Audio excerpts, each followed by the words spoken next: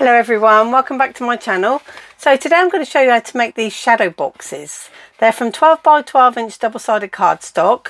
I've made two for you. They're both 6-inch square. One's got a 1-inch frame and 1/2 inch deep. The other one's got a 1/2 inch frame, 1 inch deep. I'm going to show you how to make this one, explain how to make this one. Very easy concepts, okay?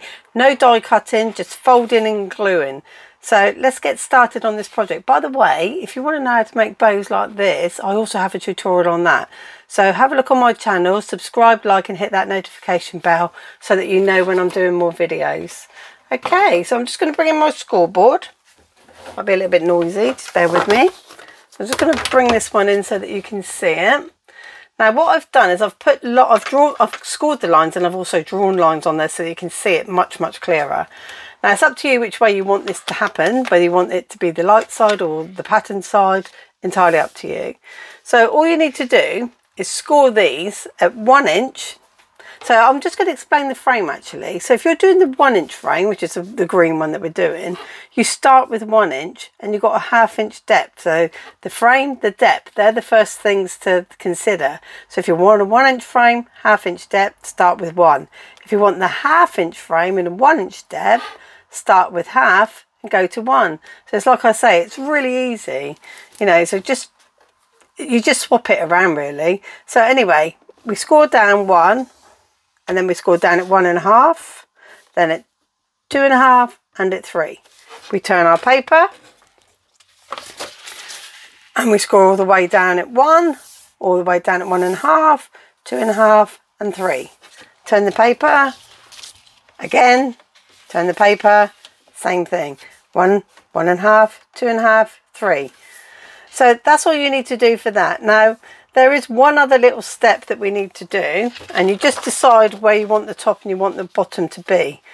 And what you have to do is, because the frame's 1 inch, we have to come in 1 more inch and just score just down those two lines. This is a cutting line, but if we score it, we'll get it accurate. So just at 4 and 8 on the top, and 4 and 8 at the bottom, or 1 inch from the last line, whichever you want to remember. So I'll just draw those in so that you can see what I've done. So I've just scored there, and I've scored there, and the same at the bottom. Now this has to be top, bottom, you know, it doesn't matter which way around your cardstock is. It's going to be the mitre for the corners. So just 1 inch there and 1 inch there. So just those two lines. So that one's gone off. It's really important that you get these right. So let me just draw that back in. So that's all the scoring you need to do. I'll just remove the scoreboard. I'll get a bit noisy working on it. Just bear with me.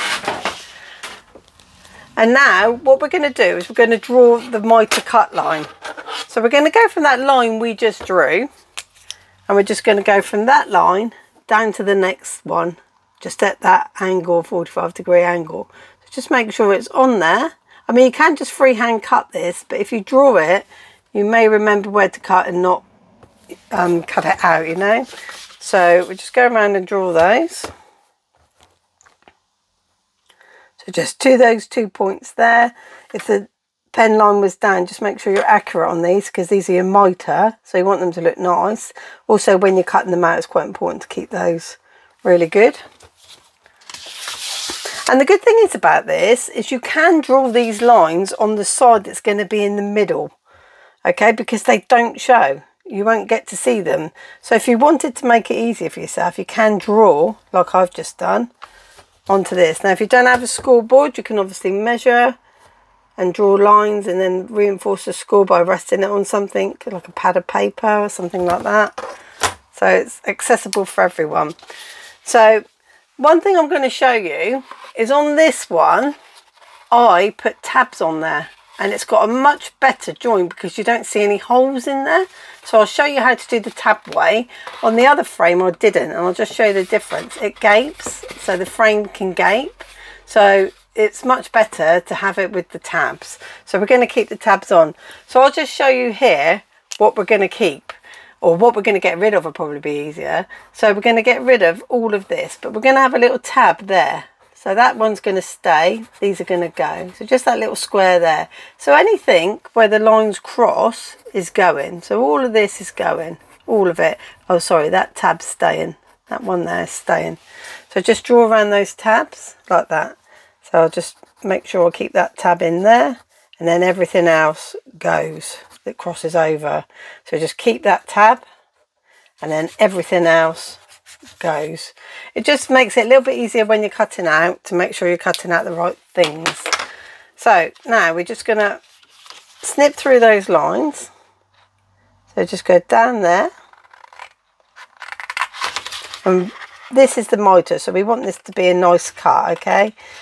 You don't want to overcut those. This is the we're going to cut down on the funny shaped side into that tab. So just do the other side, because we want the tabs to be on the rectangle side. They just work a lot easier when you're making the card, the frame, sorry. It's a lot easier to have the tabs on the rectangular side, not on this funny shaped end. So this one we're going to cut all the way down, but we're going to stop at that tab, and we're just going to cut across it to start with to make it easier, and then we can get in there and cut that out. So just go across there and then finish it off there. Now just make sure when you're on the rectangle side, you've got to cut that as well, that other little line. So just cut that one, but make sure that that isn't bigger than that line. You can even add, just take it out a little bit extra, because it will affect how the frame sits on there. So again, we're just going to go down here, cut this side, leave the tab, cut. Actually, I'll cut down here. Start here, cut here. Just going to go around that, make it easier again. Get rid of all of that, and it won't confuse what you're doing.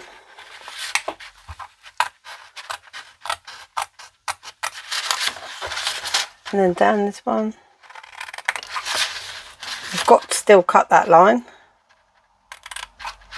and we've got to cut that one, but I will make a little bit more of a cut on that one because it looks like it's a little bit big. So we've got our little tabs there and there, and then just the other two corners as well. But it's a nice little project. There's all sorts of things you could put in there. You could put a really big heart in there, and then just decorate it full of flowers, and then give that to for Mother's Day or something like that. They're really, really useful frames to have. I'm going to cut this tab out while I'm here.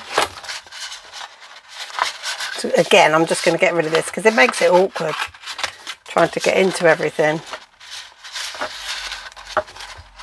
I've cut that one. I'm going to go down and just cut that tab all the way down. Cut that one off. And then it's just this mitre, which is important. So it's nice to get everything out of the way so that you can just get the mitre done. So one more and we're done. So all the way down to the tab. Cut around the tab.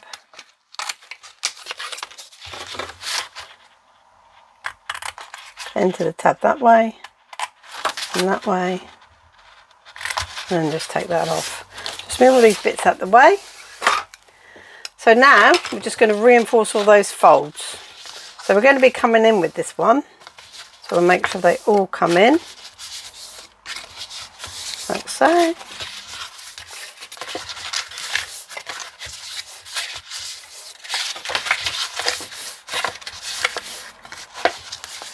And we're just going to add some tape, and then the frame will be together. It's that easy.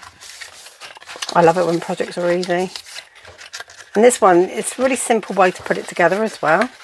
So if we turn it over, this is now going to be, it's the, you know, the frame side, but these tabs don't get seen.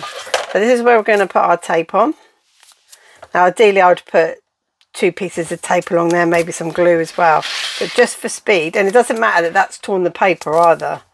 That won't matter because it's not going to be seen. It's going to be tucked in. But normally I would put more tape, more glue, but just time wise.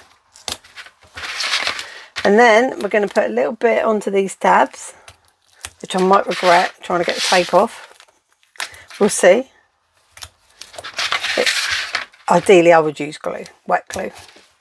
Wet glue bonds a lot better than the permanent bond. And the other place you can put tape is on these miters, because they go over, but I'll show you in a minute. So we'll probably put glue on it. So all we need to do is the rectangle sides first, okay? So these, not the funny shaped ones, the rectangle ones. Super easy. So what we're going to do is just fold it in half. So there's 4 pieces to it. The 4 scores you had, the 1 inch, sorry, the 1 inch, half inch, 1 inch, half inch. Fold it in half and then take off that tape. Get a pokey tool. Take off that tape and then fold it over. And just, that's it. Just fold it over, and you could also fold it back.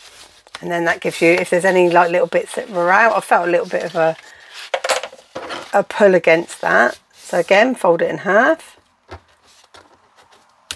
Take off the tape, fold it over. Give it a score while it's flat. Pull it flat the other way, give it another score.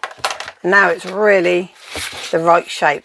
Nice frame base. So here's your little tabs. So what's going to happen is you just tuck them in, okay? Just tuck them down like that. They're not going to be seen, and they will hit against that. You don't need to try and push it against there. We can do that in a minute. But what I will do is take the tape off of them, because it will get awkward the further along the process that we get. So just take those little bits off. They won't affect it until I start folding in anyway. I knew they were going to be tricky. I shouldn't have put them on there. There we go. Give it a rub down.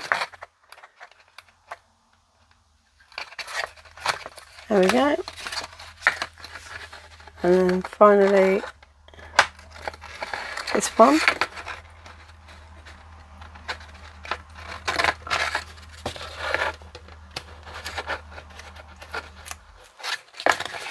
Okay, so that's those ones. And then next, what we're going to do is do the end. So we just need to take the tape off of this end. I'm going to fold it down to get it flat. Rub down that tape. So then we're just going to tuck the tabs in, like so. Fold this one up to there. And then this one will go like so. So that one is going to go to that line there. So you can either just put it on the line and you'll feel it go in.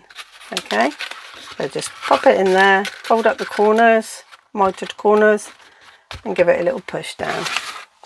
It isn't for the other end. Just tuck those mitered pieces in, and you can see that bit there. It's going to go underneath. It's going to go down to that line. I'm just going to pop that over, like so. And then you can pop some glue in to the corners, like so. And I'll run some glue along there because it doesn't seem to want to stick this tape. Just pop that in like so. If you use wet glue as well, you get that little bit of wiggle time should anything go wrong. So just squash that down. And there you go, you've got your frame. Simple as that. Nice and easy, isn't it? Thanks for watching. Don't forget to subscribe, like, and hit that notification bell. Thank you. Bye.